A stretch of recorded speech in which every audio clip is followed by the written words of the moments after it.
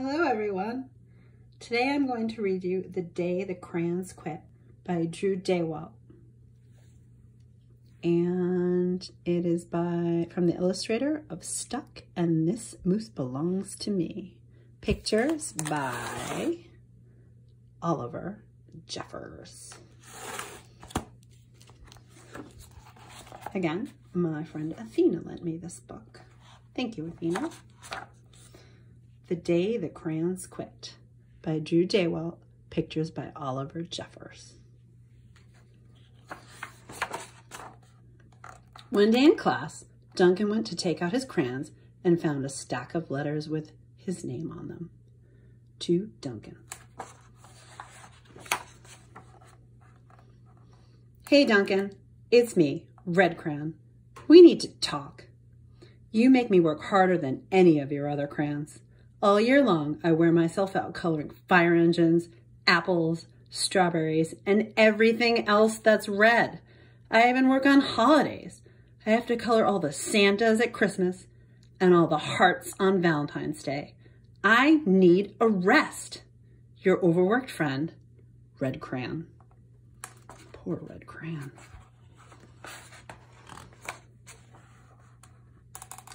Dear Duncan, all right, listen.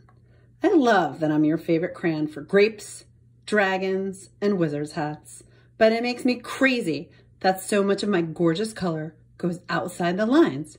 If you don't start coloring inside the lines soon, I'm going to completely lose it. Your very neat friend, Purple Crayon. He looks very irritated. Yikes. Oh no. Dear Duncan, I'm tired of being called light brown or dark tan because I am neither. I am beige and I am proud. I'm also tired of being second place to Mr. Brown Crayon. It's not fair that Brown gets all the bears, ponies, and puppies, while the only things I get are turkey dinners, if I'm lucky, and wheat. And let's be honest, when was the last time you saw a kid excited about coloring wheat? Your beige friend, Beige Crayon.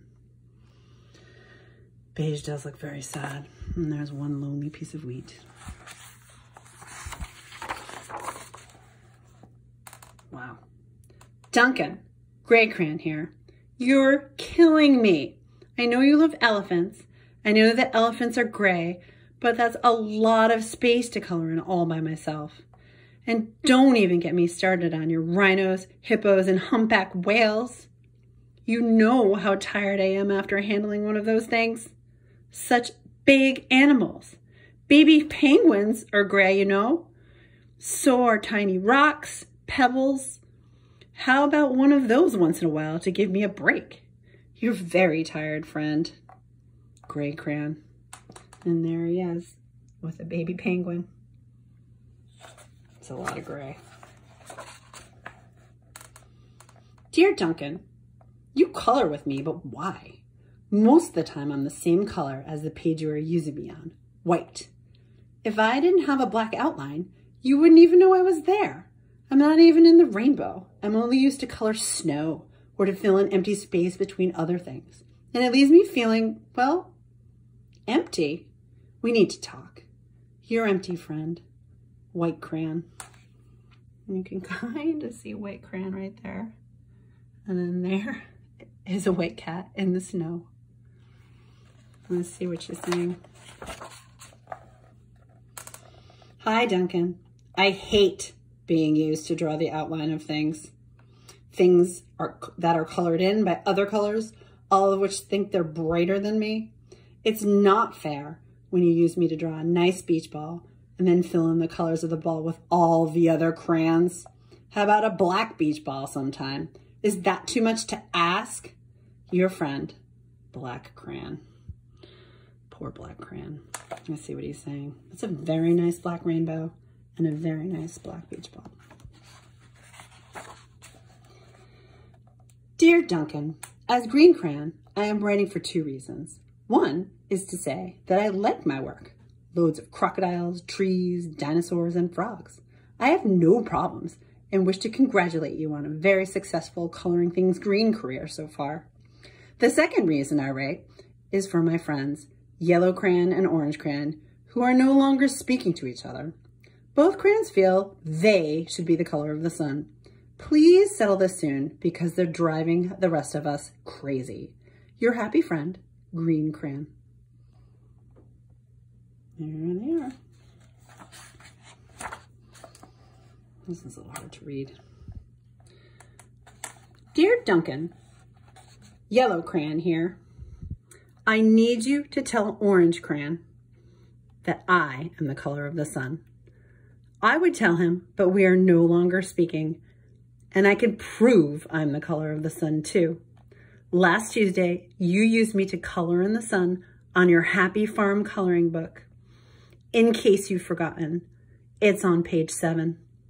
You can't miss me. I'm shining down brilliantly on a field of yellow corn. Your pal, and the true color of the sun, Yellow Crayon. Yellow, orange. Dear Duncan, I see Yellow Crayon already talked to you, the big whiner. Anyway, could you please tell Mr. Tattletale that he is not the color of the sun? I would, but we're no longer speaking. We both know that I am clearly the color of the sun because on Thursday you used me to color the sun on both the Monkey's Island and Meet the Zookeeper pages in your Day at the Zoo coloring book. Orange, you glad I'm here? Ha! Your pal and the real color of the sun, Orange Crayon. I see his point. Orange, orange. Dear Duncan, it has been great being your favorite color this past year, and the year before, and the year before that. I have really enjoyed all the oceans, lakes, rivers, raindrops, rain clouds, and clear skies. But the bad news is that I am so short and stubby, I can't even see over the railing in the crayon box anymore. I need a break. Your very stubby friend, Blue Crayon.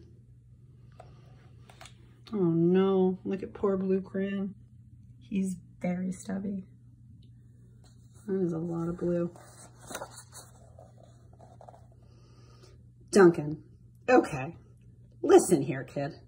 You have not used me once in the past year. It's because you think I'm a girl's color, isn't it? Speaking of which, please tell your little sister I said thank you for using me to color in her Little Princess coloring book. I think she did a fabulous job of staying inside the lines. Now, back to us. Could you please use me sometime to color the occasional pink dinosaur or monster or cowboy? Goodness knows they could use a splash of color. Your unused friend, Pink Crayon. It's a pretty good cowboy, dinosaur, and monster. Hey, Duncan. It's me, Peach Crayon. Why did you peel off my paper wrapping? Now I'm naked and too embarrassed to leave the crayon box.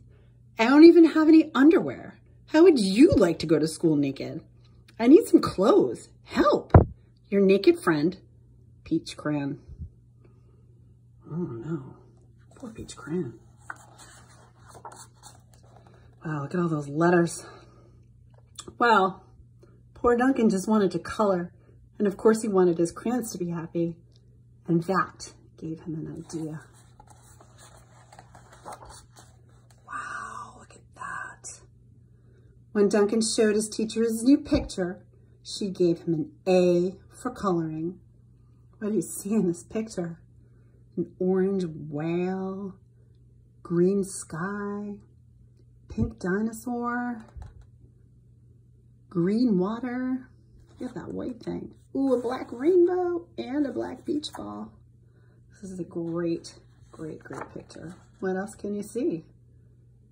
So many things. And an A+ for creativity. And that's the end. I hope you liked the story. It's the author and the illustrator, Daywalt. and Oliver Jeffers. Thanks, guys. And I will see you all next time.